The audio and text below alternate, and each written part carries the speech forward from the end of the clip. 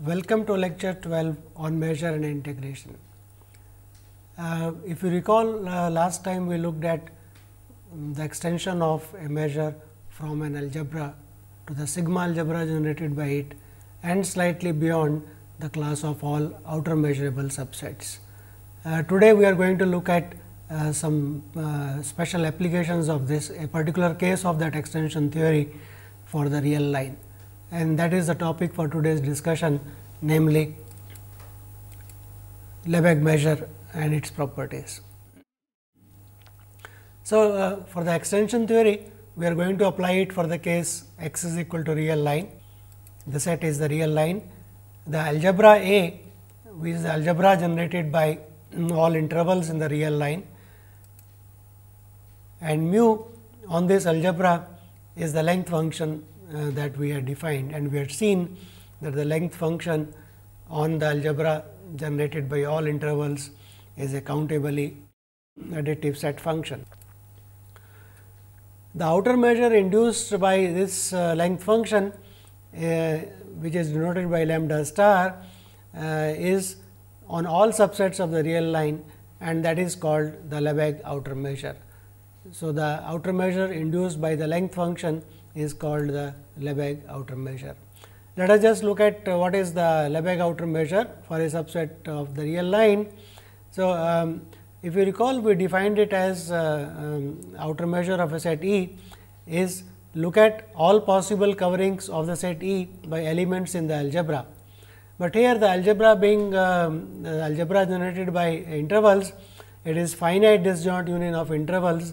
So, we can write this outer Lebesgue measure as the infimum over summation lambda of the intervals I, where the intervals i's form a covering of the set E, and these intervals are pairwise disjoint.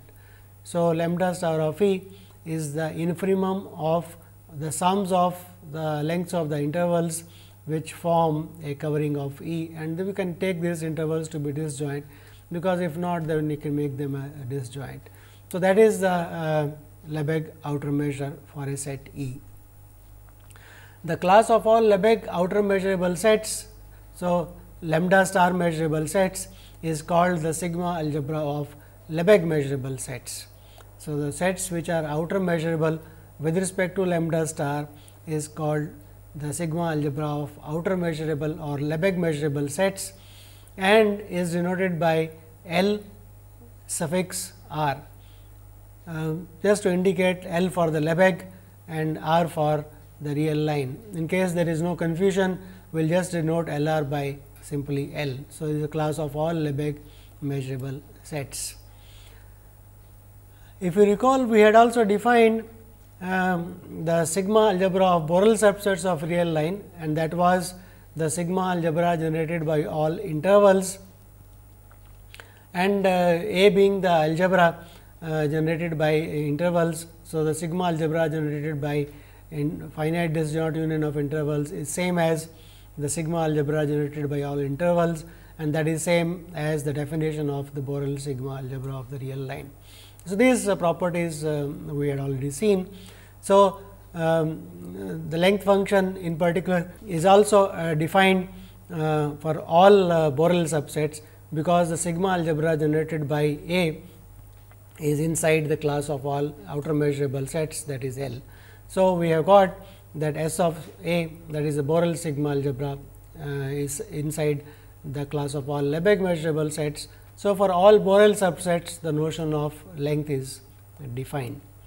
So, this is called the Lebesgue measure. So, let us just summarize what we were saying. We are saying that the extension theory, when applied to the particular case of the real line, gives us the notion of length for a class of subsets of the real line, which are nothing but the class of outer Lebesgue measurable sets, and that includes the class of all Borel subsets. So, that is also that gives us the notion of length for all Borel subsets of the real line. So, the triple R Lebesgue measurable sets, the length function as extended by the extension theory. This triple is called the Lebesgue measure space. So, the extension theory applied to the real line gives us the notion of the Lebesgue measure space, and it extends the notion of length from intervals to the class L of all outer Lebesgue measurable sets. Let us just recall that the sets Borel subsets form a subset of the class of all Borel sets is a subclass of the class of all Lebesgue measurable sets, and of course, Lebesgue measurable sets is a subclass of all subsets of real line. So, the question is, can we say something more regarding these three classes, namely Borel subsets, Lebesgue measurable sets and PR. So, let us observe which we have done during outer measures, that the Lebesgue measurable sets are characterized by the Borel subsets of the real line union the null sets. So, what are the null sets? Sets in the R, subsets of R such that n is contained in a Borel set of measure 0, or equivalently one can also define it as sets of outer Lebesgue measure 0. So, B R is a subset of L. We know that outer measure 0 sets are also measurable. So, this and we said this class is nothing but this forms the sigma algebra, and that is equal to the Lebesgue measurable sets. So, that means the B R union n is equal to L. So, all null sets are part of L, but we want to characterize what is the relation between B R and L and what is the relation between L and P R. So, at present we only know that the Borel sets are subsets of all Lebesgue measurable sets, which is a subset of P R. To say something more, we need to look at what is called a special subset of the real line called Cantor's ternary set. So, we are going to discuss spend some time on a special subset of the real line, which is called Cantor's ternary set.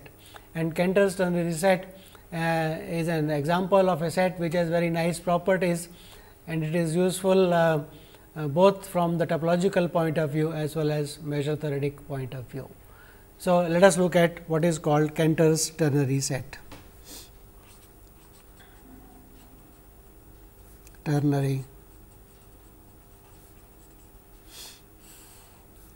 It is called Cantor's ternary set because it was given by the mathematician George Cantor, first defined by George Cantor, and ternary set because it involves ternary expansions of real numbers.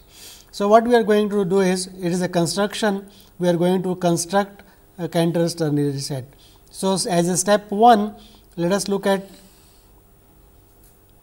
the interval 0 to 1.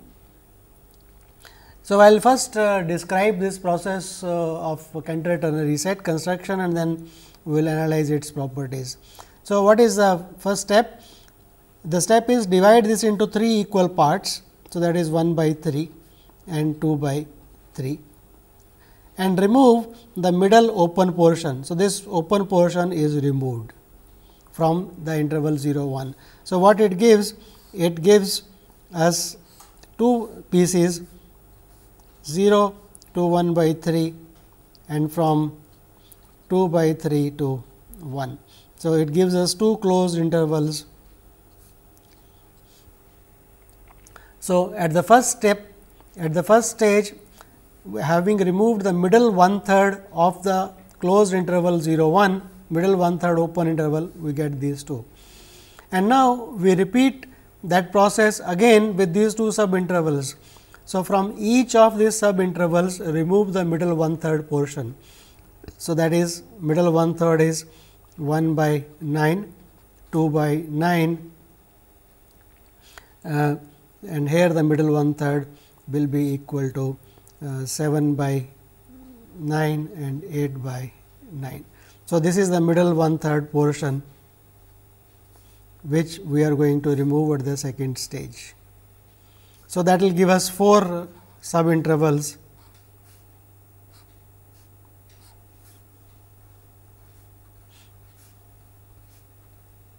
and we continue this process. So, eventually something will be left. So, continue.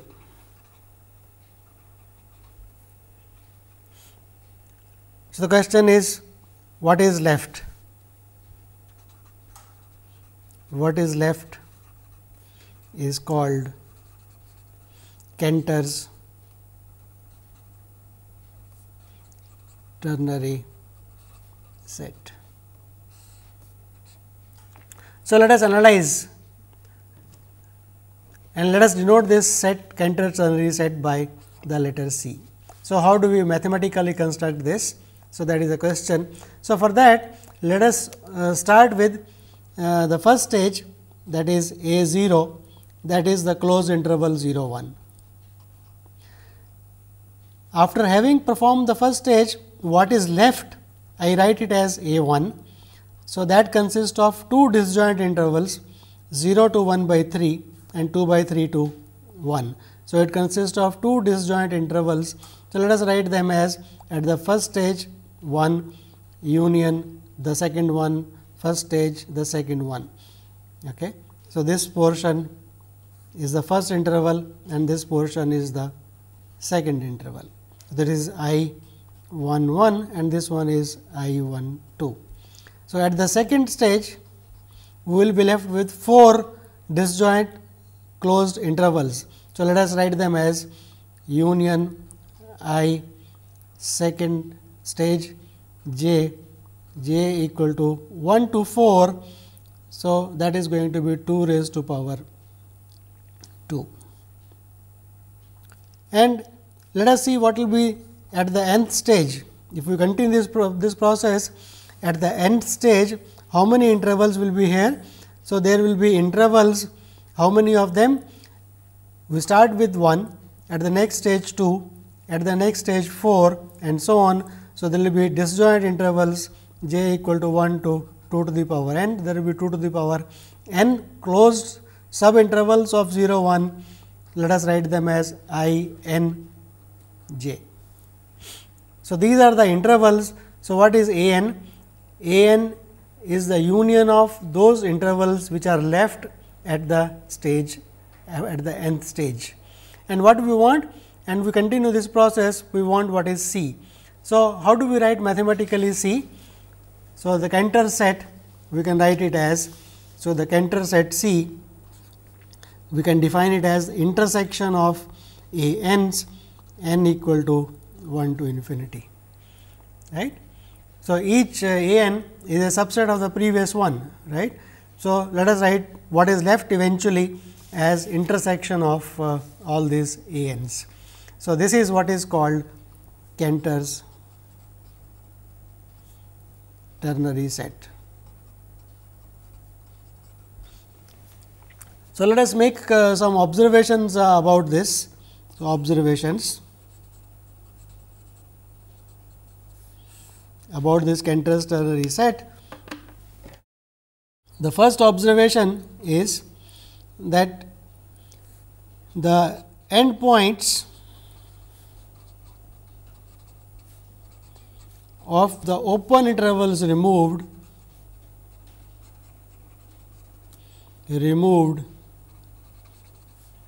are in C.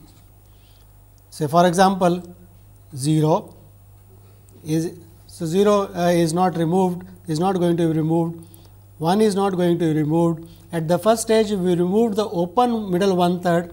So, 1 by 3 is not going to be removed, 2 by 3 is not going to be removed, and at the next stage 1 by 9 will not be removed, 2 by 9 will not be removed, and similarly 1 by 3 we have already listed, then 7 by 9 will not be removed, 8 by 9 will not be removed, and so on will not be.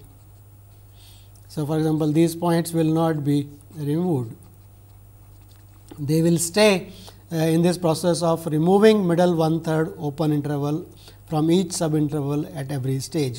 So, that means, so thus the class C, the set C is a non-empty set, it is non-empty, is non-empty.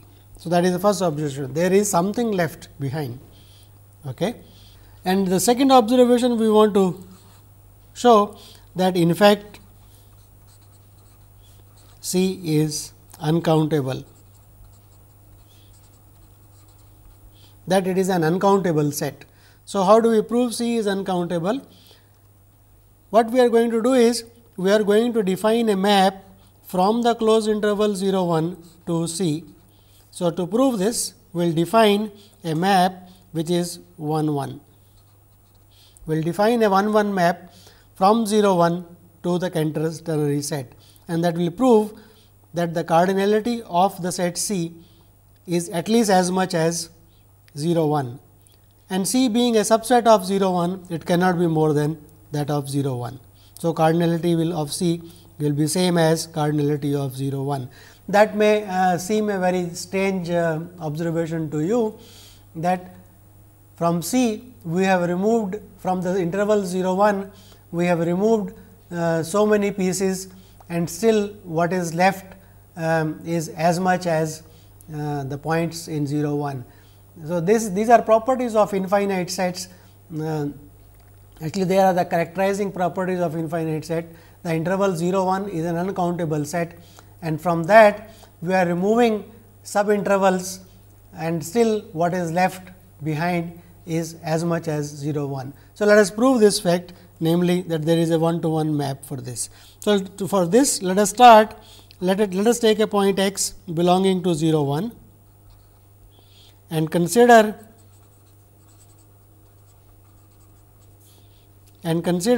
its binary expansion.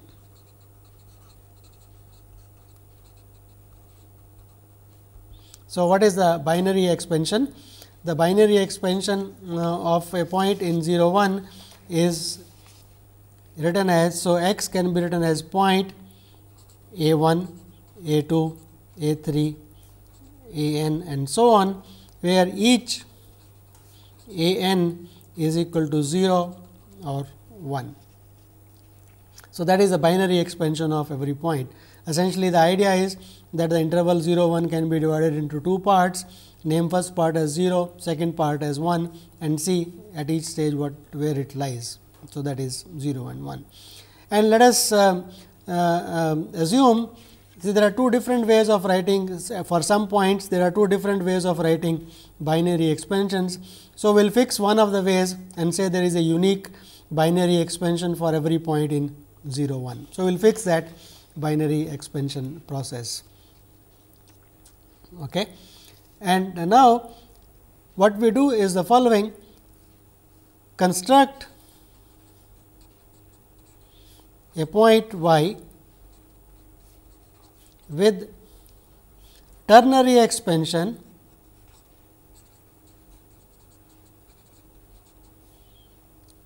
b, with ternary expansion. So, y is equal to point b 1, b 2 and b n, where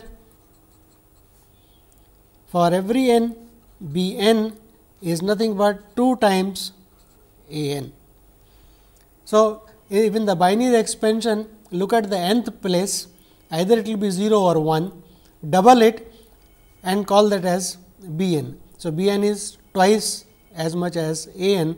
So, each b I is either going to be 0 or it is going to be 2. So, this is the ternary expansion. So, note y belongs to 0 1, because it is dash, is dot b 1, b 2, b 3 so on. So, no integral part. So, it is going to be part of, it is a point in 0 1, and it has in the ternary expansion the only numbers that come are 0, 2 times a n is 0 or 1, it is 0 or 2. So, in the ternary expansion of y which is in 0 1, only 0 or 2 appear, and that implies that y belongs to C, because in the construction of the Cantor ternary set we have removed the middle 1/3. So, in the ternary expansion the number 1 is not going to appear. So, each one is, so this is a part of. So, this is the observation we make, that starting with a point x belonging to 0 1 with binary expansion a 1 a 2 a n, construct a point y. So, send it to the point y. So, this x is sent to the point y, which is again in 0 1. In fact, it belongs to So, let us write more specifically it belongs to C. So, we have got a map from 0 1 to C, and the claim is that this map it is 1 1, and that is obvious because for every point x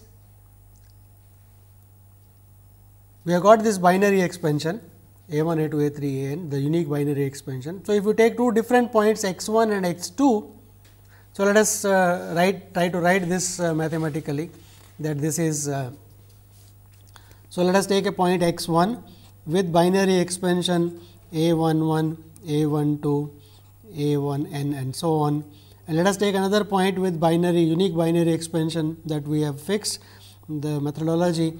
So, a 2 1, a 2 2 and a 2 n and so on, and x 1 not equal to x 2. So, that implies if x 1 is not equal to x 2, that implies there exists some stage n naught such that a 1 n naught will not be equal to a 2 n naught, and that implies that 2 times a 1 n naught will not be equal to 2 times a 2 n naught, and that is this is b 1 n naught and this is called that b 2 n naught. So, that means y 1, if we have y 1, that is point b 1 1, b 1 2 up to b n n and so on, and y 2 is the other point, the image of x 2. So, that is b 2 1, b 2 2, b 2 n and so on. Then, so if this is so, then y 1 is not equal to y 2. So, that means this process of sending x, taking x with binary expansion as this and constructing y with ternary expansion as this. So, if we send x to y, this gives us a map from 0 1 to C, which is 1 1, and hence, so this implies as a consequence. So, hence the cardinality of C is same as cardinality of 0 1. And if you recall, cardinality of 0 1, that is, so let us write this implies that C is uncountable, because 0 1 is uncountable. So, thus C is an uncountable set. So, this is follows from our construction that C is an uncountable set. In fact, let us try to now calculate. So, note that C, which is equal to intersection of a n's, implies that for every n, C is a subset of a n. And what was a n? That was a disjoint union of intervals I n j, j equal to 1 to 2 to the power n, right. And at the nth stage, what will be the length of each where? The length of each I n j. So, what is the length of the intervals which are left at the nth stage? That is 1 over. So, let us just look at the construction. At the first stage, when we removed at a 1, 2 intervals were left, each of length 1 by 3. So, this is 1 by 3, this is 1 by 3, this is 1 by 3 and this is 1 by 3. So, 4 intervals at the second stage of length 1 by 3. So, at the nth stage, how many 2 n intervals of each of length, how many will be left? There are 2 to the power n intervals, each of length how much? So, here the length of each I n j. So, at the second stage it is 1 by 3, second stage is 1 by 3 and so nth stage will be 1 over. So, it will be 1 over 3 raised to power 2 n minus 1, right. So, that will be the length of each one of them, and there are 2 to the power n of them. Okay. So, what is the total length? So, sigma lambda of I n j, j equal to 1 to 2 to the power n. So, that is 2 to the power n intervals, each has got the same length. So, divided by 3 raised to power 2 raised to power n minus 1, and observe that this number goes to 0, right. It is 2 to the power n by 1 over 3 raised to power n, that goes to 0 as n goes to infinity. So, that means what?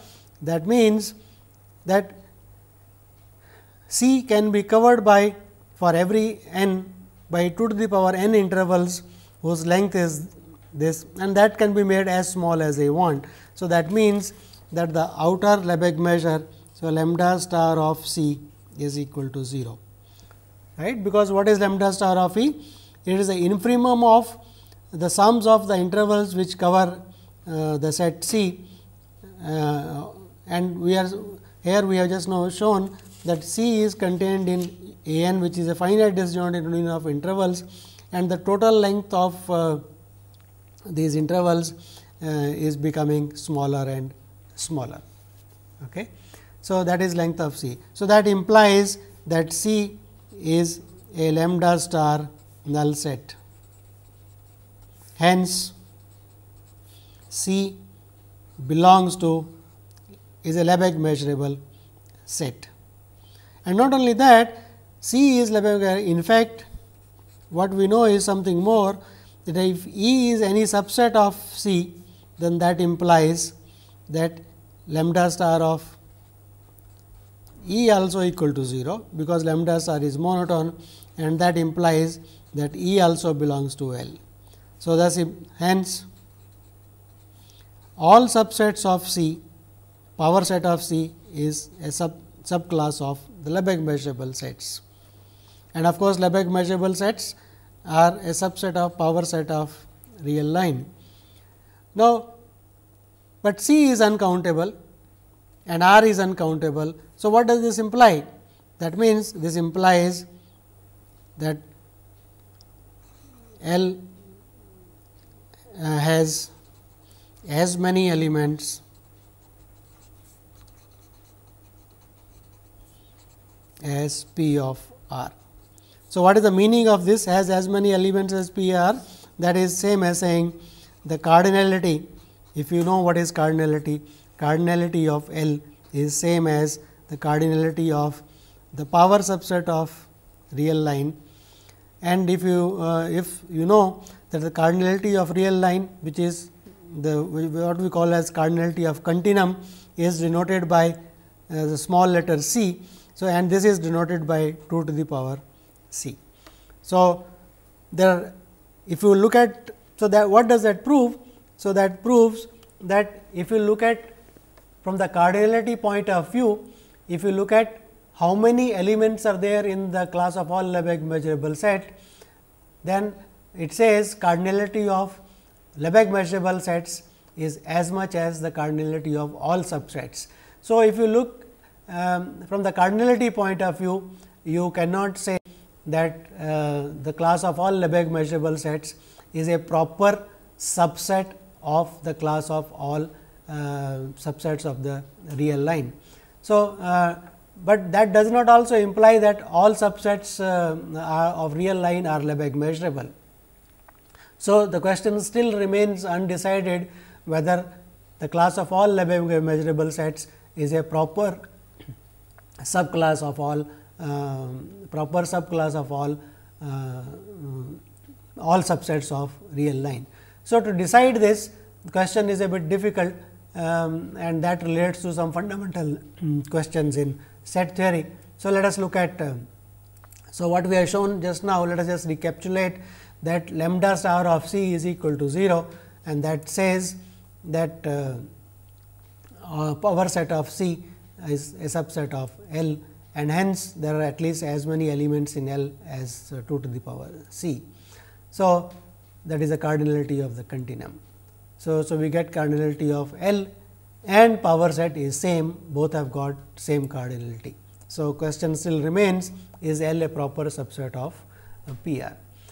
So, if you recall, the answer to this question is related to some of the fundamental questions in set theory.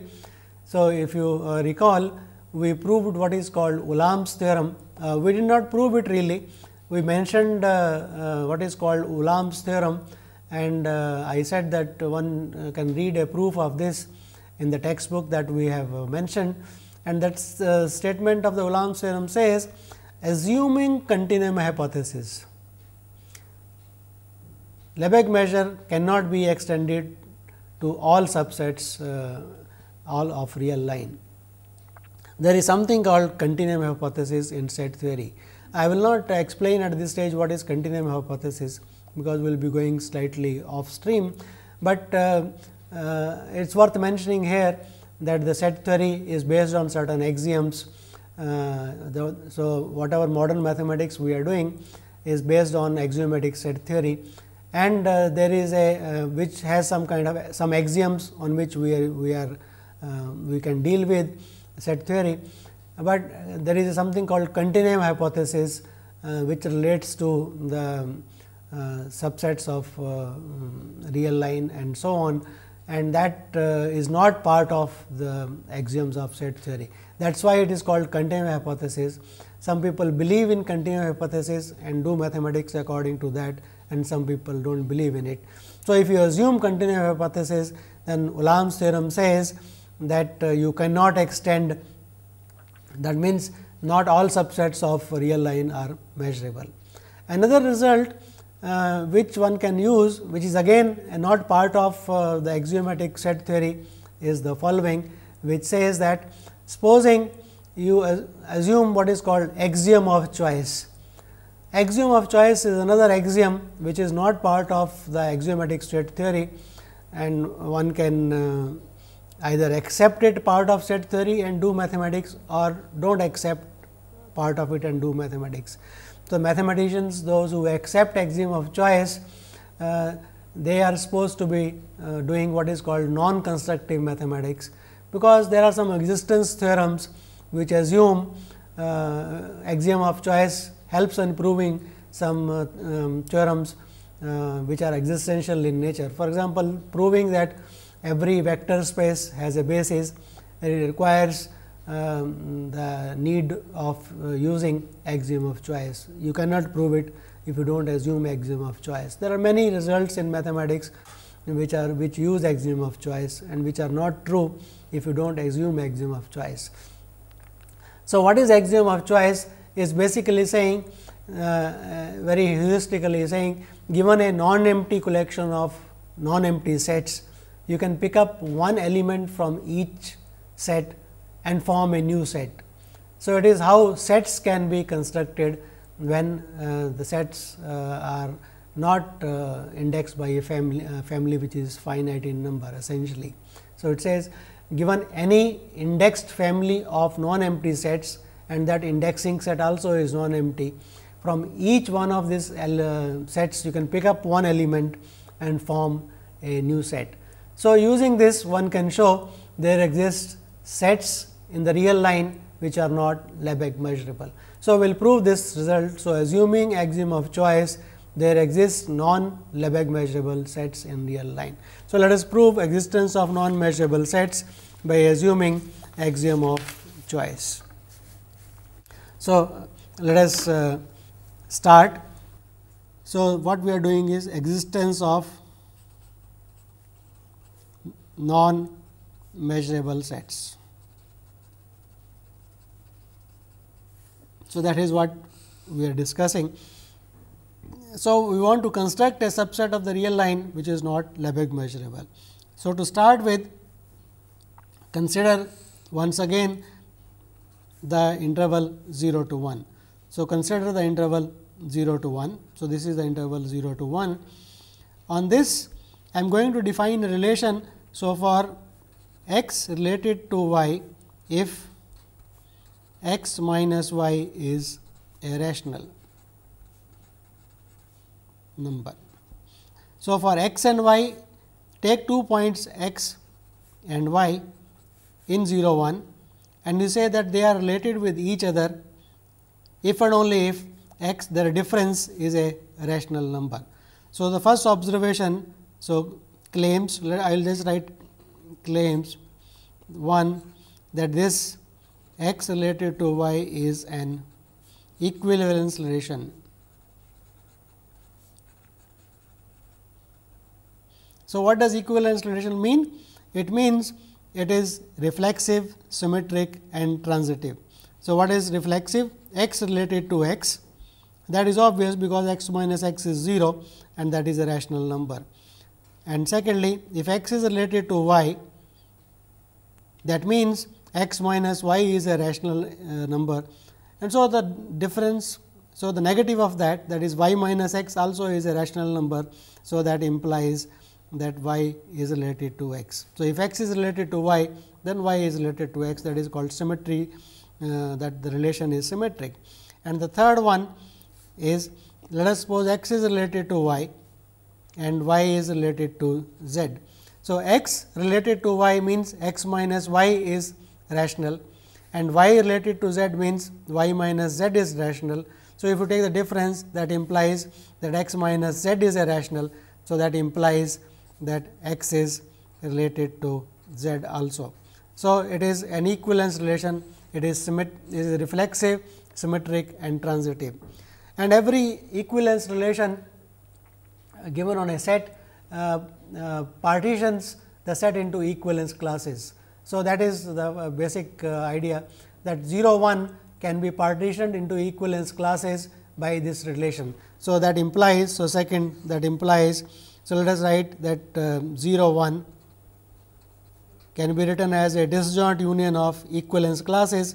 So, let us write it as E alpha, alpha belonging to some indexing set, let us call it as A, E alpha equivalence class.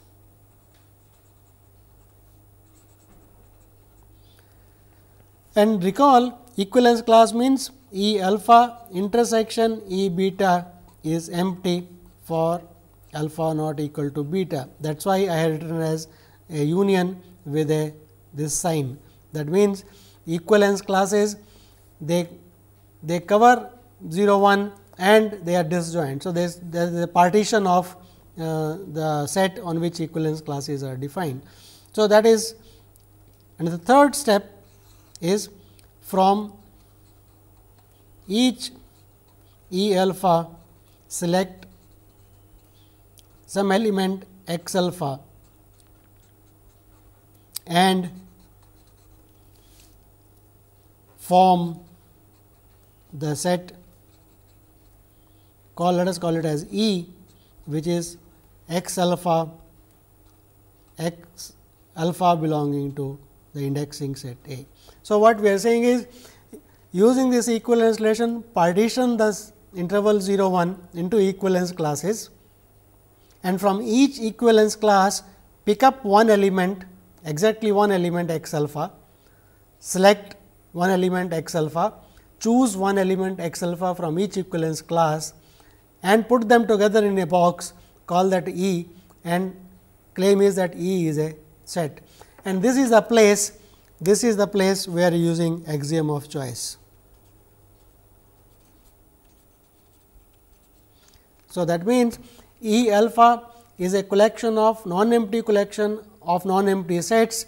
From each we can pick up one element and form this set. This is possible only if we assume axiom of choice. So, here is the place where we are using axiom of choice. So, from each equivalence class we have picked up one element and constructed a set E.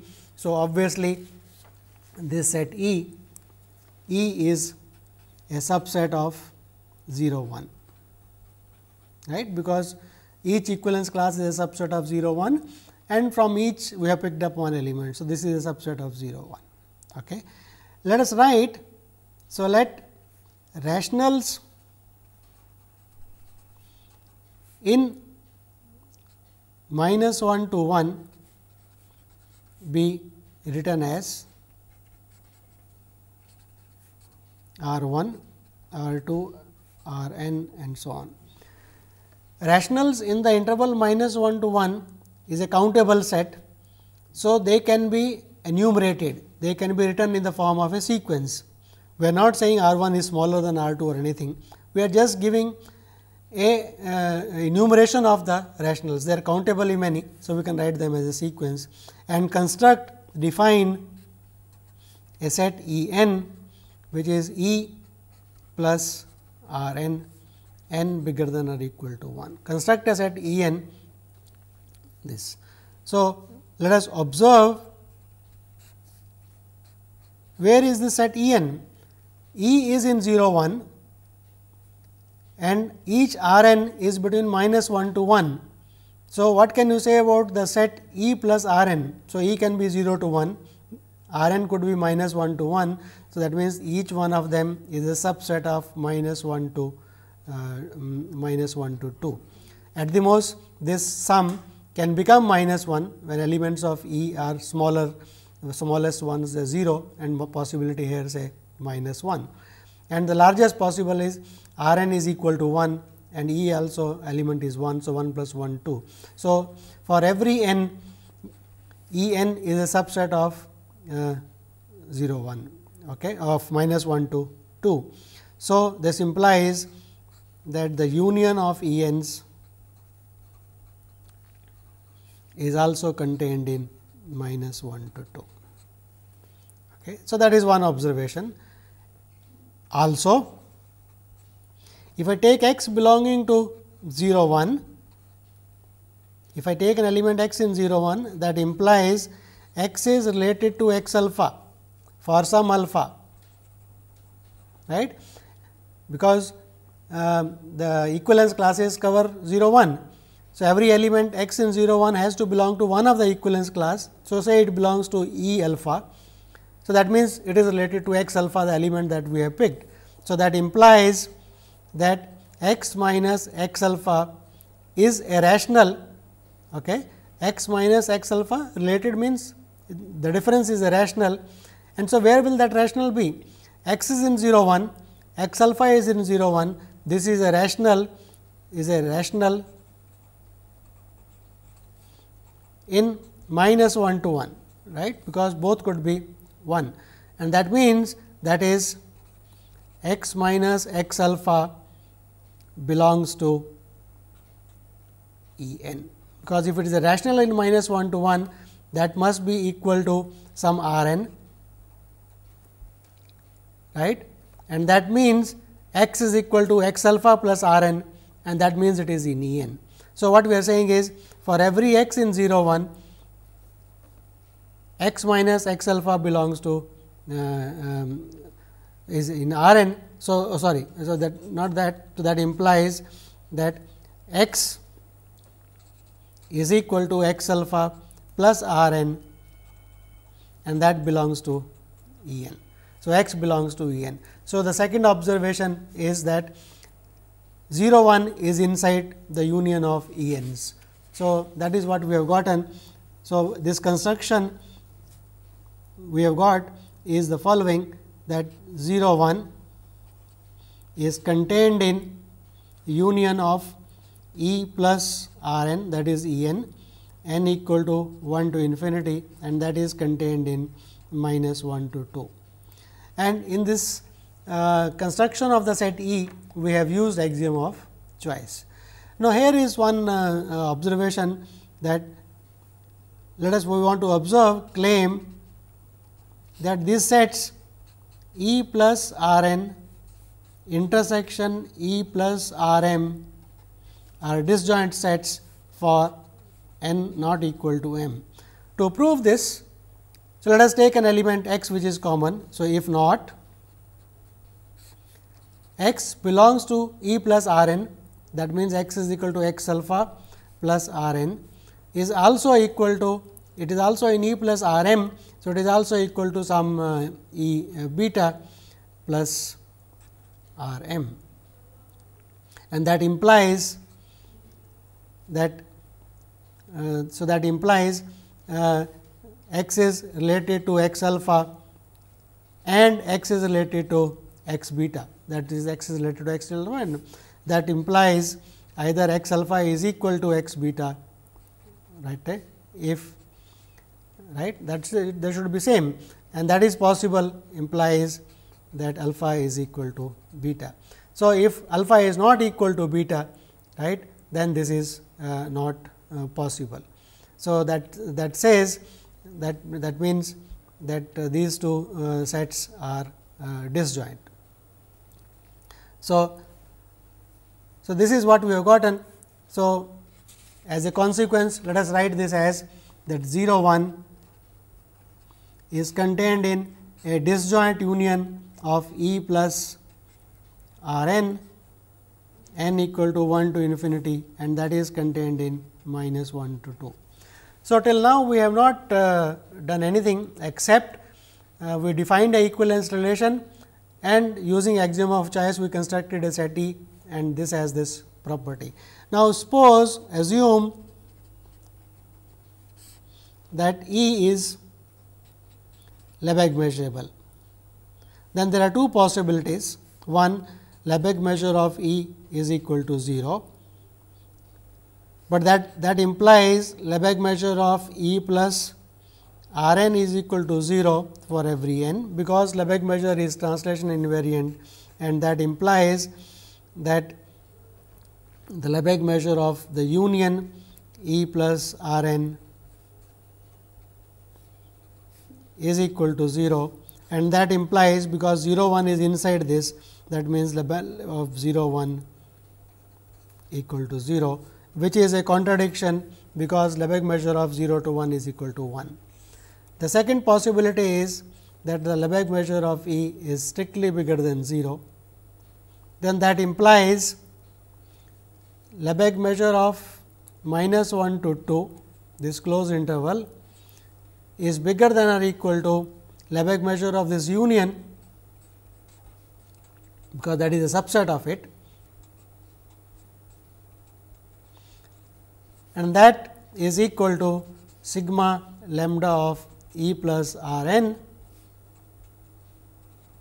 and that is equal to sigma lambda of E, because for every n it is same, and this being a positive quantity added infinite number of times, that is equal to plus infinity, which is again a contradiction, because lambda of minus 1 to 2 actually is equal to 3, and 3 equal to infinity is a contradiction. So, either case this assumption cannot be true, right. So, this is a set which is in 0 1 and which is not measurable. So, what we have shown is the following, that if we assume axiom of choice, then there exists non-Lebesgue measurable sets in the real line. Without axiom of choice or without continuum hypothesis, it is not known that you can construct subsets of the real line which are not measurable, non-Lebesgue measurable. In fact, there is a theorem which says that the condition that assume axiom of choice, right. Actually, if you put this as an axiom in set theory, that every subset of the real line is Lebesgue measurable. If you take that as an axiom, and if your set theory axioms are already consistent, then adding this new axiom to your set theory will not make any difference. It will still leave it consistent. So, existence of non-measurable sets get related to fundamental questions in set theory. So, on this side we will leave it as it is, saying that if you either assume continuum hypothesis or you assume axiom of choice, then there exist sets which are not Lebesgue measurable. Let us turn to the other side. Can we say that the Borel sigma algebra, the Borel subsets of real line, they form a subset of form a subclass of Lebesgue measurable sets? What is the relation between these two? Can we say that the Borel sets form a proper subset of the class of all Lebesgue measurable sets? So, one can show, will not prove most of the things here, because they are slightly technical. So, first observation is that the Borel sigma algebra of the real line, which is a sigma algebra generated by all intervals, is the same as the sigma algebra generated by all open intervals, because one can show that every open set in real line is a countable union of open intervals actually, that is using the basic topology in the real line. So, topological properties of real line come into play. So, and not only that, in fact, you can take open intervals with only rational endpoints, and if you generate the sigma algebra by them, that is same as the Borel sigma algebra. So, this needs a proof. So, we will not prove it, but just indicate what is involved here. So, the Borel sigma algebra. So, this is a countable family, open intervals with rational endpoints. So, you take a countable family of intervals and generate the sigma algebra, and that is B r. And one can show that the cardinality of this process of generating is exactly equal to C. So, one using these properties, one shows, using this construction, one shows that the cardinality of the sigma algebra of Borel sets is same as that of C, that of the continuum, and that is of the real line, whereas the cardinality of the Lebesgue measurable sets was 2 to the power C. So, that means there exist sets. So, cardinality, looking at the cardinality, says that there exist sets which are Lebesgue measurable, but which are not Borel sets. But actual construction of these sets is not very easy. It is possible to construct such sets which are Lebesgue measurable, but which are not Borel sets. They are called analytical sets, analytic sets, and for that we refer our textbook. For more details, those who are of you are interested, they should refer the textbook for more details. So, what we have shown today is that in the special case of the extension theory, we get the notion of length function on a class of sets which are called Lebesgue measurable sets, which include the Borel sigma algebra of subsets of the real line, and the cardinality of the Lebesgue measurable sets is same as the cardinality of all subsets. And if you make some assumptions like continuum hypothesis or axiom of choice, you can show existence of sets which are not Lebesgue measurable. Otherwise, you can't show, there is no such proof known.